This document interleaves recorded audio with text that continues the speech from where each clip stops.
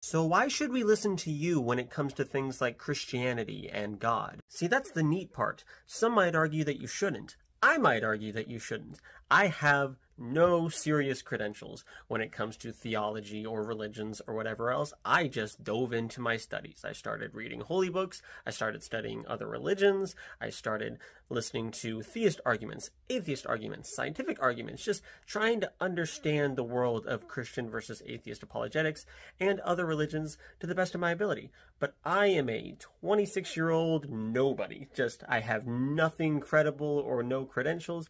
One might argue you should listen to what anybody has to say, just maybe not take everything to heart and take anything as credible.